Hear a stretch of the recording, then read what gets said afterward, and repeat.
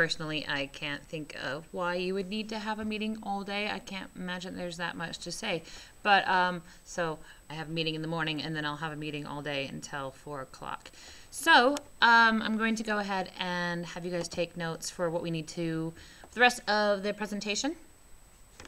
So hydrogen fuel. We haven't talked about hydrogen fuel yet. We have abundant resources for this. It wouldn't take too much to mine it because of the fact that we get it from the H2O molecule, so water molecule. So what we do is we take an immense amount of energy. You guys actually did this experiment at the beginning of the year, the hydrolysis experiment, where we took water and we separated the hydrogen from the oxygen, and then we lit the hydrogen on fire. That explosion is basically how engines work, and we can use this hydrogen fuel to fuel cars. Now, one of the huge benefits from this is the fact that hydrogen fuel, when burned, remember this is a chemical reaction, when you light hydrogen on fire, usually combustion reactions are reacting with oxygen and with a large release of heat energy. So we combine hydrogen, H2, with O, and it becomes water again. Now, one of the really cool things with that is the fact that instead of having CO2 get into the air, instead of having nitrous compounds get into the air, instead of having mercury, like for other fossil fuels when we do syn fuels with like coal, for example, we're really not having a huge byproduct from this. Now, one of the problems with the hydrogen fuel is, one, it's a negative net energy. So we're getting less energy out of it than we're putting into it. Did I say that right? We're getting less energy out of it than we put into it to create the fuel. Now, some people argue that it wouldn't be that big a deal if we just had a solar cell. Let's say you had a hydrogen-fueled car, you went home at night and you filled your car up with hydrogen fuel because there was a solar cell from the sun that was just wasted anyway, beating down on your rooftop, and that split the hydrogen from the oxygen, and then voila, you have hydrogen fuel. Yeah, it costs more energy than you put into it, but it was a solar cell, so it's not like it was a big deal. It just was sitting there soaking up the sun anyhow. So that is kind of a viable idea from it. Now, it's kind of basic fuel cell. Basically, you've got some that can have oxygen on one side. You've got hydrogen on the other side. And in the engine, we're going to be putting, lighting this on fire, and then we've producing water out from it. So basically, we have this battery, we have the anode, the cathode, and as these are moving, they're coming through, they're reacting with the oxygen, and then we're producing water, and we're getting, stop it, electricity out from that. Now, the advantages here can be produced from water or salt water. And then when we burn it, it just goes back into the atmosphere. It helps clean the atmosphere. And yeah, it is a potent greenhouse gas, but we can only hold so much water vapor into the atmosphere because of temperature. And so most of it would just eke out of the atmosphere as long as we weren't continuing raising Earth's temperatures with other greenhouse gases like CO2 or methane or CFCs. So another one there is we have no carbon dioxide emissions or carbon monoxide either. It's a good substitute for oil. It burns into water vapor. We already kind of talked about these.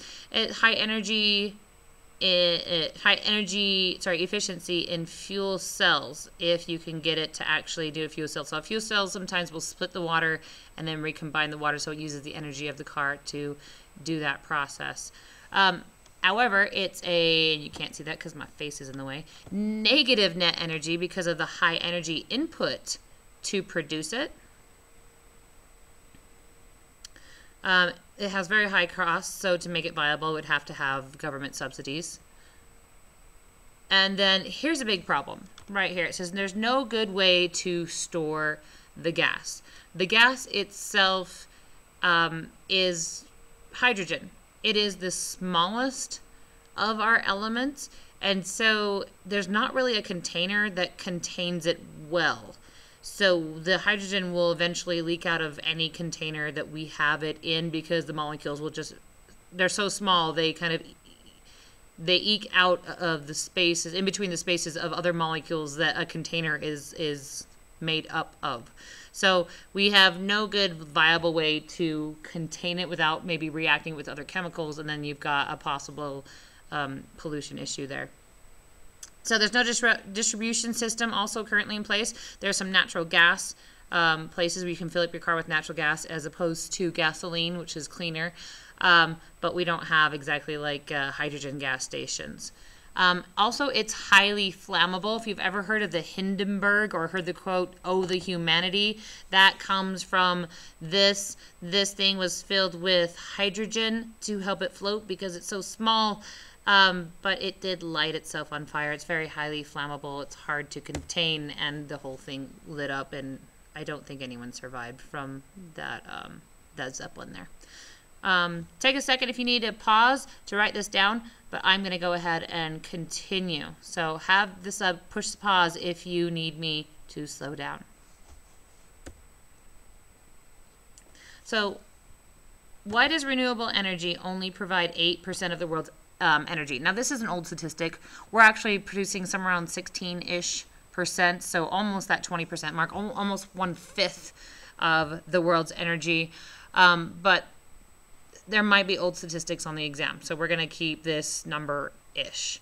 Part of that is, and some of you have noticed this on your, you put it on your assignments I've already seen, that it's tax breaks. Tax break subsidies and research and development favor the fossil fuel industry. A lot of our subsidies are written into law that fossil fuel industries will get subsidies every single year, so there's consistency. Now, for renewable energy, those tax breaks, those subsidies, all of that stuff, it has to be renewed by Congress, much of them every single year. So there's kind of a risk to it of, will I have the money next year to keep funding my project? Will I not have the money? Will my business have to go under because the costs are more than we can afford to be able to produce this energy? And so because we have to depend on that, a lot of investors don't want to invest in something, invest a lot of money into something that may have to just go under the next year because the government funding has fallen through. So there's that dependability that the fossil fuels have with their subsidies that renewable energy does not. Renewable, gosh dang it. No, you guys, I know you're thinking, hey, she has another misspelling there. You just don't know how to read. All right, renewable energy, that should be say renewable, just shut up. I know all of you are laughing right now. Just shut up. Okay, renewable energy subsidies and tax breaks need to be renewed each year. We kind of already talked about this, creating uncertainty for investors.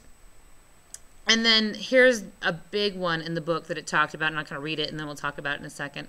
But full cost pricing is not included in fossil fuels. So we talked about rules of sustainability. One of those is full cost pricing, meaning the full cost from cradle to grave should be included in that price that you buy at the pump. Now what that means is from cradle, from mining it, pull it out of the ground, all the way until we put it to bed. Or so like in the example of nuclear fuel energy, that would be until all the radioactive material and fuel rods are stored in their forever containers. So here in this case, fossil fuels, we pay, depending if it's summer or not, about $4 a gallon for fossil fuels. But the true cost of fossil fuels should probably be somewhere between $10 and $12 a gallon. And part of that is because government subsidies help offset the cost to the consumers. So that's a big bonus for us, especially for those who drive and they have to drive to get to work. Anybody that has to travel on a vehicle to get to work, whether that's train or by a motor vehicle. But that's not the main cost there. So we also have to consider the pollution that it puts into the air, the cost to human health, the added cases of people who have asthma now because we have this pollution in the air, and it's causing young people who wouldn't have had asthma to begin with to have that asthma and then have that debilitating issue for the rest of their lives. We're not talking about loss of I've totally income that might be related to illnesses from fossil fuels, and we're also not calculating in the extra environmental costs that this pollution does to our natural environment and what that plays out in the long run. So, and I think the book also listed waiting in traffic, like traffic jams. Okay, I guess that could be attributed to fossil fuels, and that could be, you know, because fossil fuels are so cheap, everybody has a car and nobody wants to carpool, so there are more cars on the road. So I guess that's kind of what they're saying there. But driving to work, instead of it taking a half an hour, maybe take an hour, hour and a half, because there's so more vehicles on the road. When I lived in Connecticut, definitely the case. Places that were 20, 30 minutes away could take anywhere from 40 minutes to 2 hours just to get to work in the morning. It was horrible. That's why we decided to use the train instead. So yeah, you've got to factor in those other prices that we pay as a society for having these fossil fuels, and that's not to mention the added carbon dioxide that adds to the air, increasing the greenhouse effect, which leads to more global warming. All right, so fossil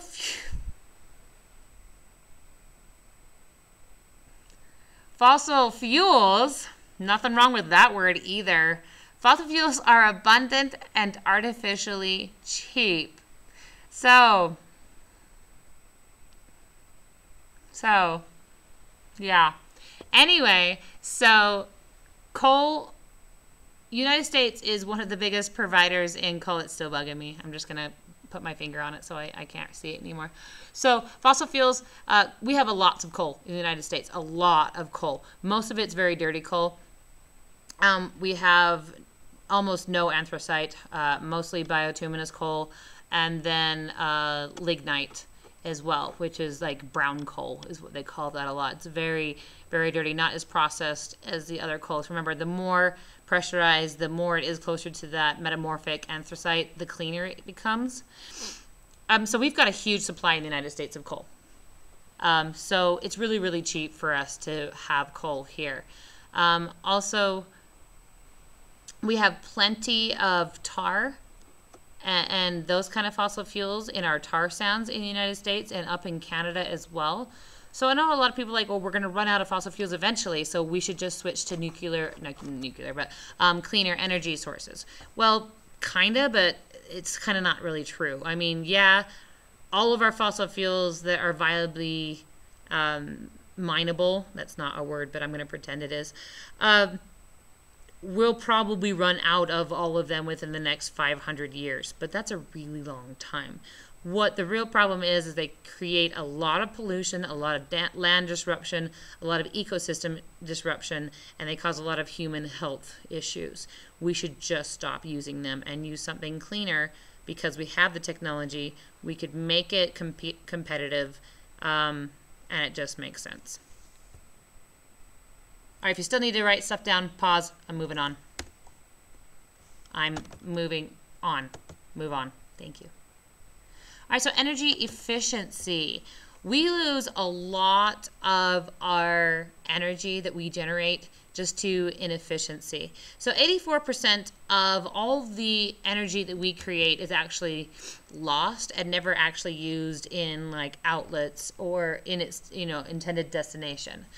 43% of that is just due to inefficient light bulbs or inefficient engines. We have a lot of those in the United States.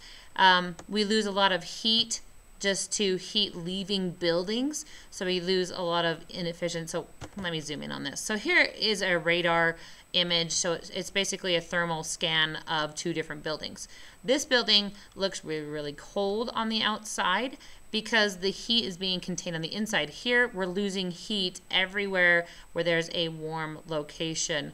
So here, this building is just not very well insulated, and we're just losing a lot of heat to the outside. We got a lot of insulation in the roof, but everywhere else, pretty much, we're losing heat in this situation. So improving efficiency of our motor vehicles, improving the efficiency of just a home, and just switching out to more efficient light bulbs. We come out with more efficient light bulbs every single year, would help that efficiency. So energy inefficient devices, another one would be huge data centers that just hold things in the cloud. If you have ever heard someone, hey, I'm going to store that in the cloud, basically they're referring to storing on the internet. Now, the internet, it's not just this magical place that doesn't exist. When you're storing stuff on the internet, you're storing it on a specific computer, usually a server that's located in a building that has power to keep it going. So data centers, a lot of computers, we lose a lot of that energy to heat energy in the computer. And so we're using a lot of energy just to run things on the internet and to store things on the internet. Internal combustion engines, that's cars, vehicles, are going to be internal combustion engines. We lose a lot of that to heat energy. Nuclear power plants, again, heat energy loss like crazy. We talked about cogeneration. I hope we talked about cogeneration. If we didn't, nuclear power plants, they let a lot of that heat energy in the cooling tower just escape out into the environment when they could be using that heat and pumping it through their building to keep the building warm. Cogeneration would be using that excess heat that would be lost to the environment and be useless, and kind of reusing it for another purpose. So if they were able to take that heat, and instead of piping the water to a cooling tower where a lot of the heat would evaporate off or leave off before they return it to the environment, if they could pump that to the building until it cooled down, it would give heat to the building. Now currently they're going to be using electricity, or they're going to be using gas, most of the time electricity that they generate there to produce their heat. So they produce some of their energy and then they burn it. So it'd be better just to use their waste heat energy to heat the building. And then coal-fired power plant, same thing. We have a lot of heat loss in a coal-fired plant when it could be used for heating for the factory. All right, so what we could do is increase efficiency. That would help prolong fossil fuel supplies. Also, we don't have to burn as much if we're doing it more efficiently. So we're going to have less pollution because of that. We could also reduce oil import and improve energy security. We don't have as much dependency on foreign oil. That makes us a little bit more safe here in the United States. That would help lower costs as well because, again, more efficiency, less usage, less cost. Obviously, less usage, less pollution, and environmental degradation. And it also helps us to buy more time to implement better technologies for things like our renewables, like our wind energy, our hydroelectric energy, our solar energies. And then also would help create local jobs. So there's our economic, most of these are economic, but good economic boom there to the local. Okay, I guess we didn't talk about cogeneration. I'm going to talk about cogeneration now. So coal plants are considered low on efficiency because of the fact that you're getting a lot of stuff. You have to mine it. You put a lot of energy into it to get it out of the ground, get it to the place, and then you're burning it, and you're not getting a lot of that energy out to electricity. You're transferring a lot of it, and you're losing a lot of it to heat energy as you burn it. So cogeneration, kind of already said this, but note it now, is the idea of capturing heat lost in generating electricity for energy needs, such as capturing heat given off by the actual production of whatever you're making. So this would be firing coal. That energy, that heat energy that's lost, could be used to warm up the plant instead of electricity or natural gas. I forgot what we use for heating for a minute. All right, now smart grid. It talks about the smart grid a little bit in the book, but the idea of a smart grid is basically you have a lot of different energy generation, and a lot of times they emphasize clean energy here, but it doesn't have to be, where basically everybody is connected on a massive grid system. Not only the power plant, but individual homes. Everybody is connected into this one big grid system. Now, one thing there is it helps efficiency. If one place doesn't need electricity, it's going to send it to another location nearby. It'll also help tell plants to stop producing when we have enough. It also has little sensors on it that kind of are able to gather data to be able to predict when people are going to be using electricity, when customers are not using electricity. Now, on this diagram, it looks really, really small. I mean, for me, if I was looking at this, I would assume this is a city like Layton, except for the fact that there's high-rise buildings here. But this is, think of this more on a much larger scale, on maybe multiple cities, multiple states wide. So if there's a rolling power outage in California because they're going through a heat wave and everyone's using their air conditioners, the smart grid would detect that, and before the power outage would go out, it would take excess power from Washington or Idaho that isn't being used, and it can tell those plants to produce more and transfer the energy to those locations to reduce the risk of these power outages. And same thing for the dead of winter, if you want to think of that. Think about Wisconsin and the freezing frost that they're in right now.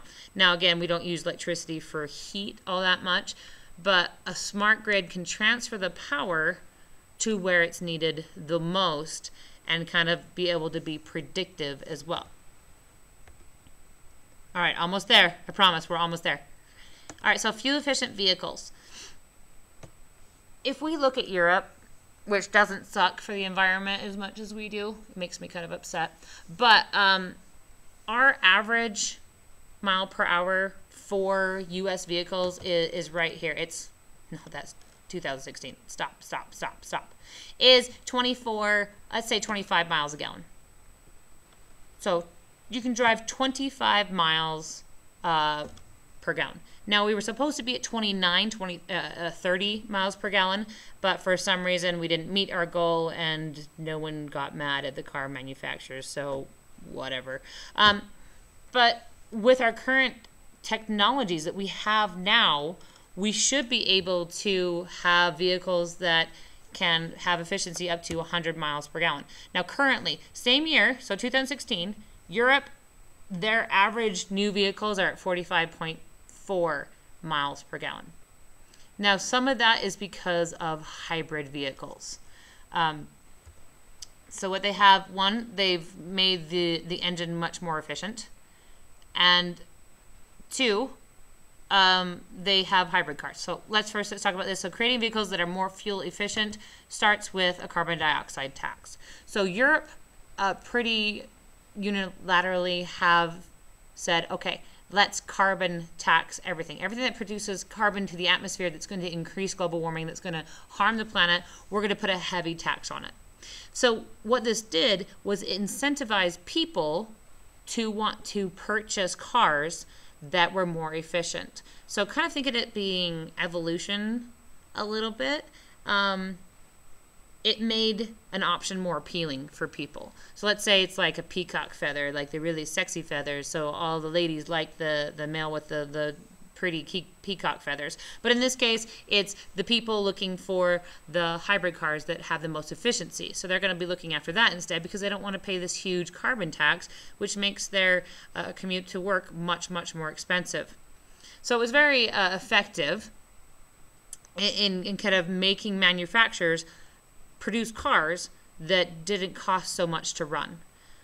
So they began manufacturing more hybrid cars. Now, a hybrid car is, there are a few different hybrid cars, but a basic one would be, it has a gas engine and it also has an electric engine. And it can use both of those and so it has the electric engine, and when it runs out of that, it can run off of electricity. So in the United States, the hybrid cars aren't as popular because they're really, really expensive. They're not really worth the cost. Even if you have like a solar panels like I have at my house, it's still much more expensive to drive back and forth between work. So this would be an example of where government subsidies would definitely come in handy, helping to offset those costs to consumers, and then it helps make a shift in the society. But honestly, a carbon tax is a much better idea. So we could also increase energy efficiency through hydrogen fuel cells, but we're going to skip that because literally we just don't have a good viable way to hold that stuff, so we're not using it. I also design better buildings. So here's what I like to call the Hobbit house.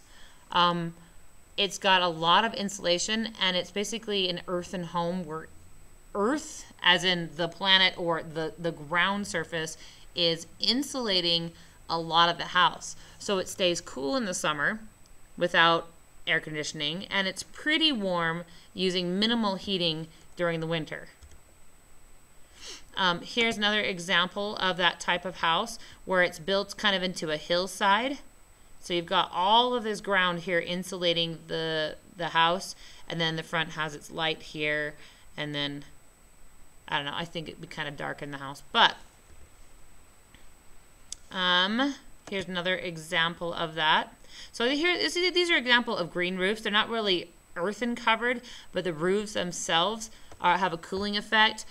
Grass definitely cools the area around it. Sometimes we plant grass next to an airstrip, especially when in really hot places, because that helps cool down the area because of transpiration. That transpiration process takes heat from the atmosphere and evaporates water into the air. So these roofs not only help insulate, but they also help cool with that evaporative process.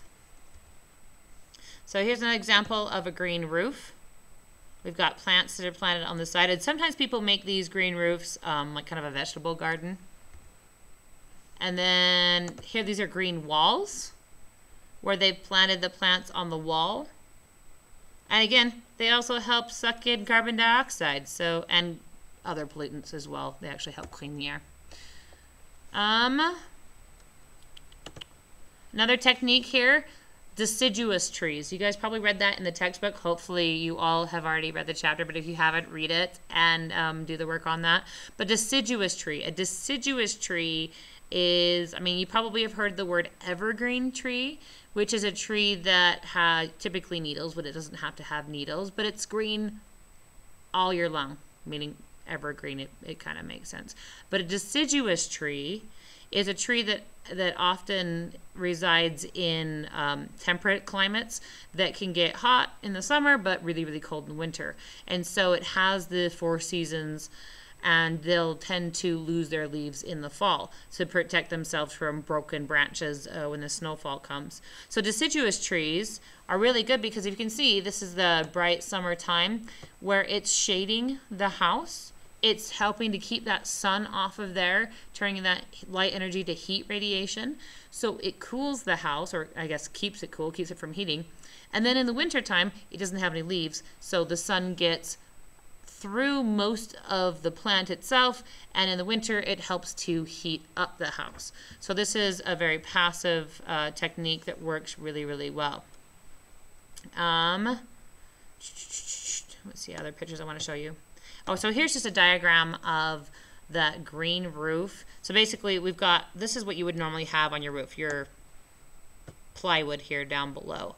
And then you've got your waterproofing, and then here they've got like a styrofoam insulation, and then some layers to keep that insulation fully protected. So this would be like a impermeable layer, like a layer of rubber or plastics that would go over top of this.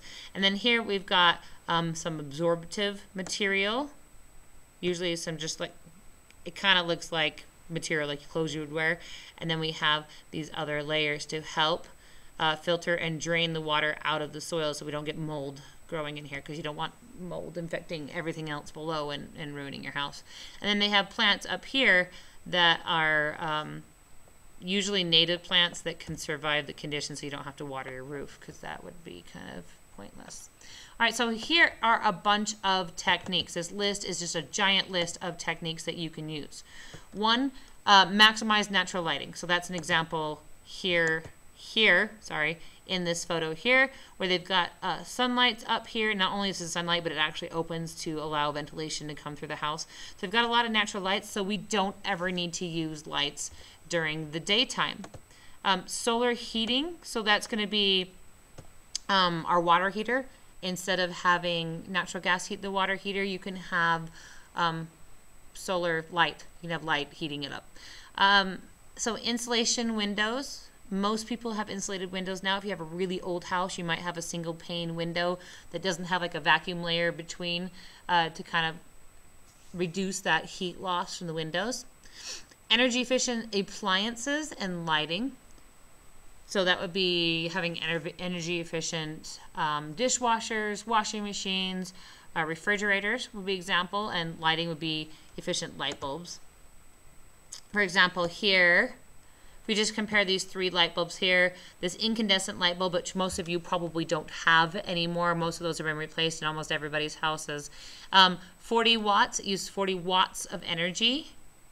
Here, this spiral bulb, which a lot of you probably have, it only takes about 9 watts of energy. And then we have these LED lights. They're kind of new-ish within the last 5 years. The 5-year-old ones aren't that great. They take a while to warm up. They're kind of annoying.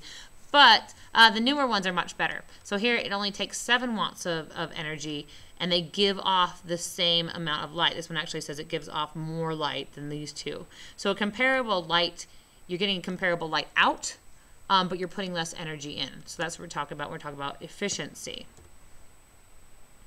All right, you should probably be writing these techniques down, by the way. You'll want to use a lot of these techniques in your home design that we'll be doing today.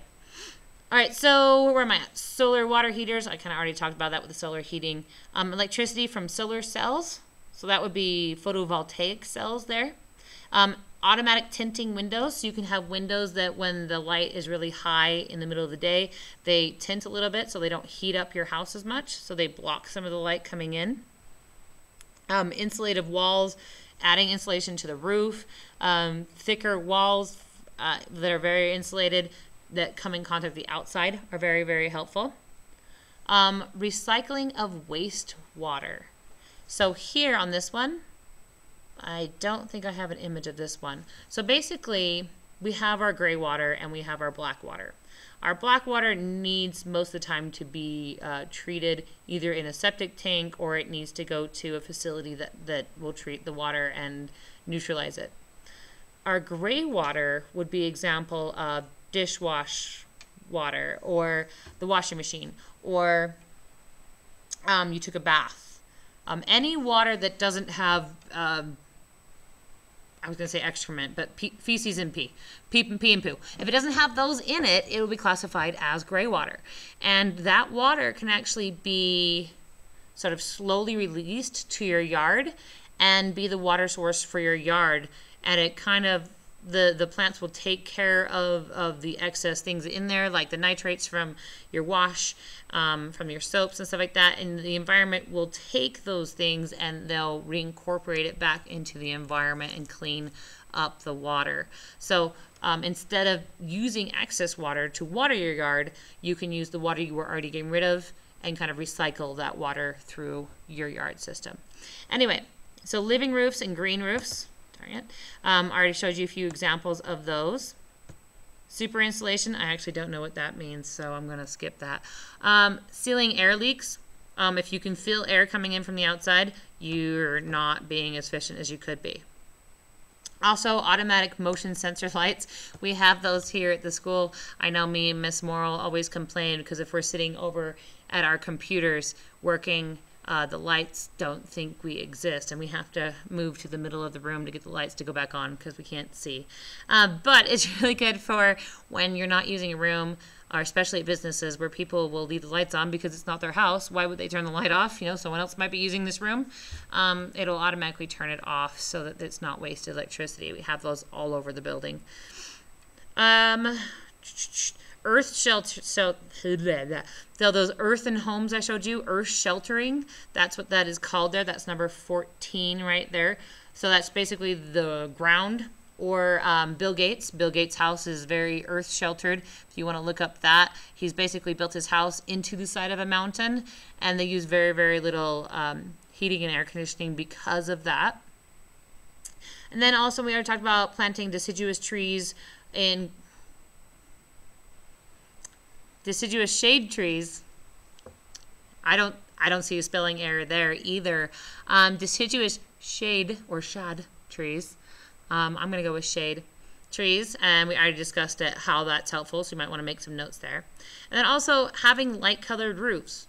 Dark colors absorb more light energy, and the more light energy that something absorbs, the more it can turn into heat energy. So if we go around having black roads and black roofs, we're going to be absorbing a lot of heat energy. So if we live, like, I don't know, in a desert like we do in Utah, and the summers get rather hot, it's a good idea to have a white roof. Now, if you're thinking, well, what if in the winter I want to absorb a lot of heat, and so I want to have a black roof? Well, if you can have a roof that can switch back and forth, that'd be great, but I don't know if you noticed, but most of the time the roofs, well, at least they used to be before a lot of this warming happened, the roofs were covered in snow, so it didn't matter what color your roof was during the winter. So a whiter roof is important to help reflect that light back out and leave less to be absorbed. And then, you know, awesome thing here would be geothermal heat pumps, because they are the most efficient use of energy, and they are very, very high efficiency. All right, now I know Nathan's tired of listening to my voice, so luckily for Nathan, that's the end of the entire thing that we need to have for this. But that also means that we're having a test come up for chapter 14 through 16. You need to start studying your notes. There's a lot of stuff that we have covered in these 3 chapters, probably more than we have in any other unit as one unit itself. So make sure you start studying now, a little bit at a time. Remember, cramming a lot before the test isn't going to help for long-term memory. And if you're actually planning on to take the test, which all of you should be, we need to have long-term memory. So you're going to study for a little bit, maybe 15 minutes, 20 minutes today, 20, 30 minutes tomorrow, 20, 30 minutes the next day. Do it gradually. Next time we will not have the exam. Next time we're going to do something you all are going to hate, and you're going to be crying and screaming, because we're going to do math. Sorry. This unit has a lot of math in it. And we're going to do it. But, so the time after that, we will have the test. Now, the next thing you're going to do today in class is you are going to create a home build design. Now, you can do one of 2 options. You can design the perfect home that uses passive solar techniques, whatever you think is going to work.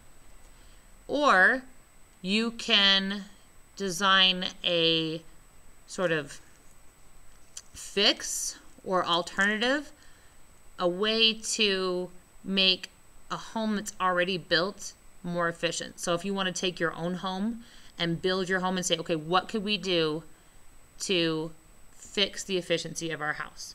Now remember to use some of these techniques here that help us design better buildings. Keep those in mind. Keep those passive and solar options in mind as well. And I'm going to leave. I'm going to leave. We'll see what time I have tonight to make this. But I want to leave an example for you in your home design to kind of show you what I'm looking for. But you're going to have call-out boxes anywhere where like you have some kind of efficiency or some special build in there, or something you've done on purpose to collect sunlight or to be super efficient. You're going to note that in some kind of call-out box and explain that to me, and explain how that thing that you're using, name it by name, and explain to me how that is actually helping your house be more efficient. So you have the rest of the period today to work on that. So that's, I don't know, probably not very much because I talk a lot. And it will be due next time.